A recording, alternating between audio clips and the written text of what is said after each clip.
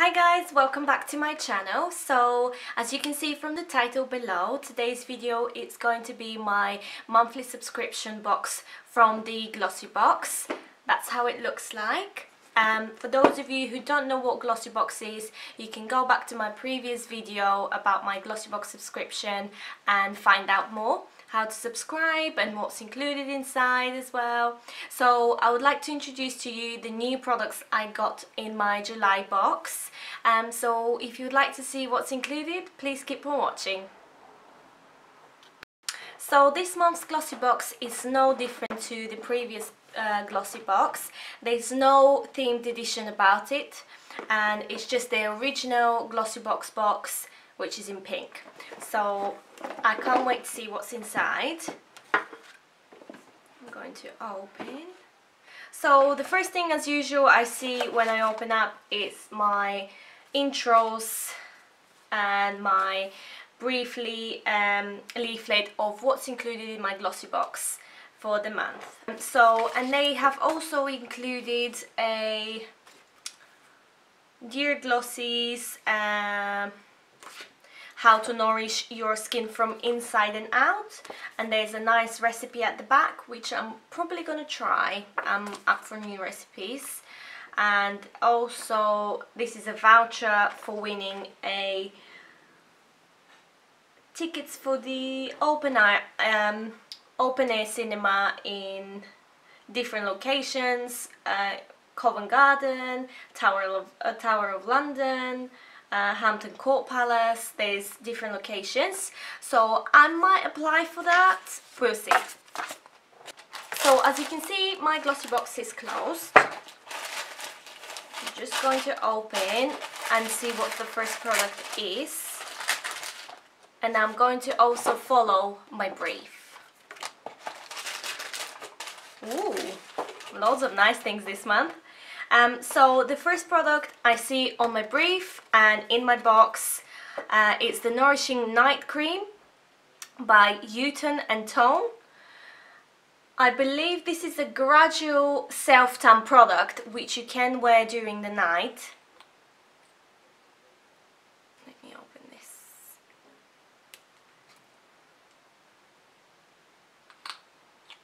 There's no colour to the product, but I'm sure there will be when I wake up in the next morning.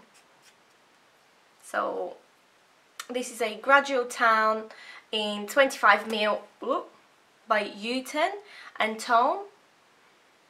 They say it's conditioning, and also it has a cocktail of vitamins and antioxidants to help the skin repair, which sounds good. And it also won't leave a stain on your pillows, which is, I guess, another good thing, because you don't want to wake up with a brown pillow. So I'll definitely give that a try, and that's a quite nice sample size for me to try before I actually buy the big size. The next thing in my Glossybox is my Hawaiian Tropic Iceland lip gloss with SPF 25, which looks like this. I know the range from Hawaiian. They do really nice body oils. I've never tried their lip glosses because I've never seen them in before, but I like the idea it has SPF 25 inside, which will protect my lips on the beach. Smells amazing. So I'll just show you how the formula looks. There's no much of a colour to it. It's just to give you some protection, I guess, and some moisture to the lips. So that's definitely a must on the beach. I will try that one. And the next thing on my Glossybox is the Icona Milano Emotion Allowed Mascara. Wow, Emotion Allowed. Sounds very good. So this is a this is a waterproof volume mascara, which looks like this. So it says there's smudgeless, I would assume when it says there's waterproof, It's waterproof. So the brush looks like this. It's not a huge brush, which I like. Definitely up for new mascaras. I like to try any, and I'll give that a go. So the next thing, the next thing is by Heron, and it's the Detangle brush for hair. This is a really good brush if you have really messy big hair. It's not that I have really big hair, but when it's wet it can get very messy. So I like the idea, it doesn't tangle my hair. It's just to really help get brushed up when it's wet. So this is definitely something I'm using from now on, and thanks so much Glossy for sending me this. This is amazing. I didn't have one of these, and hey, it's new to my collection. The last thing in my Glossybox is the black canvas F20 flat brush, which looks like this.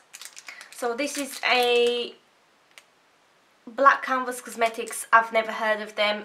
This is the first time I'm receiving something from them as well in my Glossybox. But I like the brush. By the looks, it seems like a good brush, which I'm going to use. It's a pink one, and it's a flat synthetic brush, which is good for powder products or cream products. I like to use these sort of brushes for my foundation, so definitely a really good product, definitely a really good tool for my makeup. So that concludes everything in my Glossybox this month. There were 5 products included, so there's no additional 6 products this month, but that's fine, I can take that.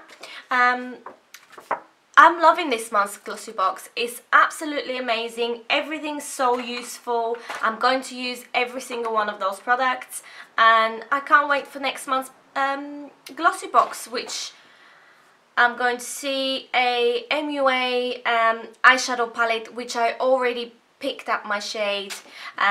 They sent me an email about obviously what color eyeshadows I want, so I'm definitely looking forward to next month's Glossybox, and I hope you've enjoyed this video, and if you are, please give me a thumbs up, share it with your friends, and subscribe to my channel, and see you next time. Bye!